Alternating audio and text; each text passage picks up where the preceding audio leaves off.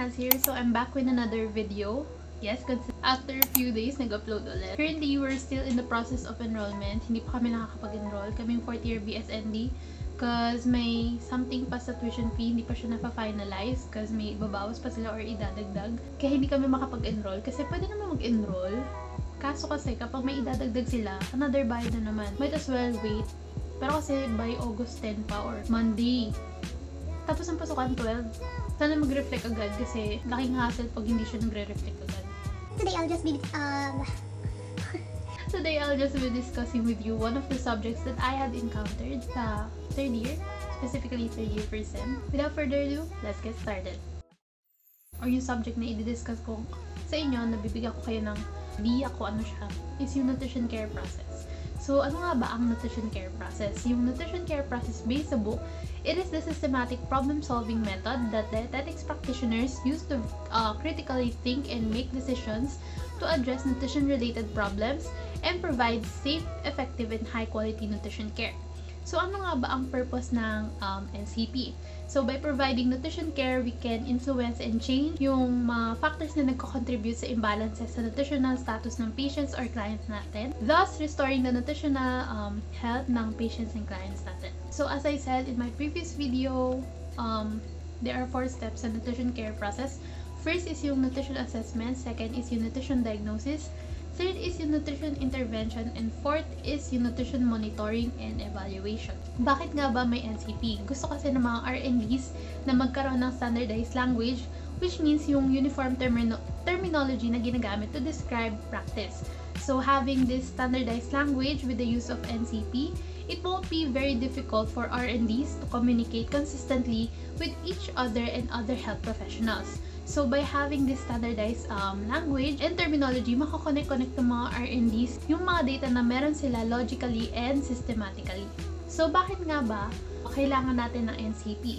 So, NCP, as you should know, is a standardized process na ginagamit to provide care and not a standardized or generic care. Ibig sabihin, NCP is not a one-size-fits-all. With this standardized process, we could achieve a high-quality nutrition care for individuals. Kailangan natin ng NCP kasi it also increases the R&D's potential to provide high-quality nutrition care to individuals. So, paano nga natin ma-achieve yung high-quality nutrition care?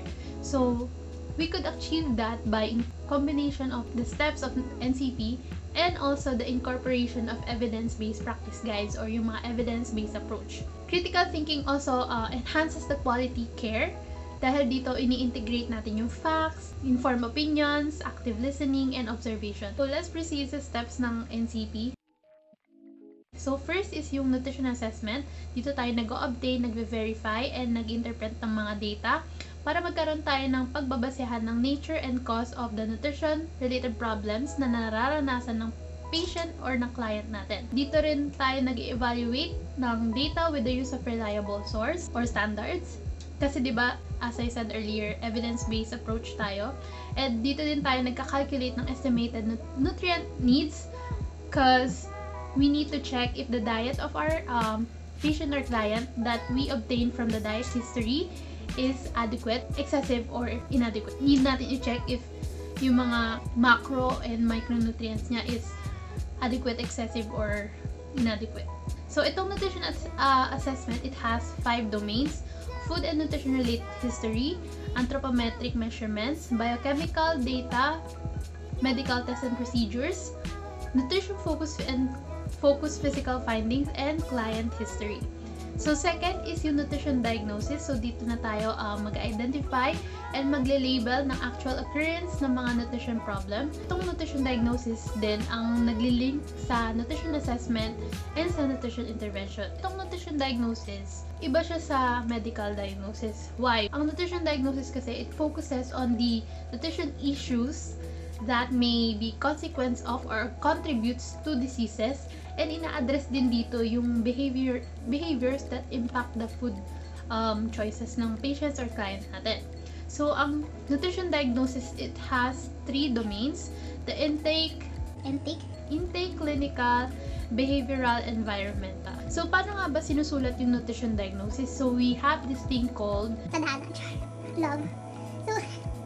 So we have this thing called PES statements, P stands for problem, which is the diagnostic label. E for etiology, ito naman yung mga factors na nagko-contribute sa cause or existence ng nutrition problem. And S for signs and symptoms.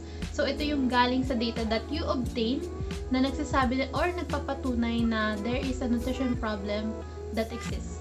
So, ano nga ba format niyan dapat? So, ang format niyan is yung problem related to etiology as evidenced by signs and symptoms. So, dito din kayo magsaset ng goals that are practical for the patient and the client.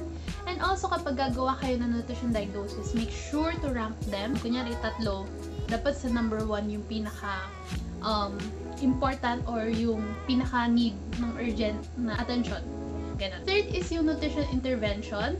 Dito na kayo magpa-planning and implementing. Dito na kayo gagawa ng diet prescriptions. And yung diet prescription na gagawin nyo is dapat, again, evidence-based and should be grounded by quality research. So, yung nutrition intervention has 4 domains. These are food and nutrient delivery. Second is yung nutrition education, isa sa mga subjects sa 3rd year. Third is yung nutrition counseling. And fourth is yung coordination of nutrition care. So, last step is the nutrition monitoring and evaluation. Dito na natin i-determine yung degree to which progress is being made.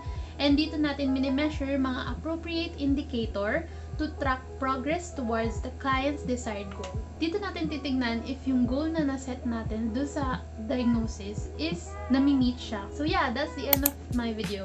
Sana nagkaroon kayo ng kahit background knowledge man lang sa NCP. Gagamitin din siya sa MNT and gagamitin din siya sa sports nutrition and gagamitin siya sa future practices. This has been Naz and may your day be flawless as your makeup. Bye!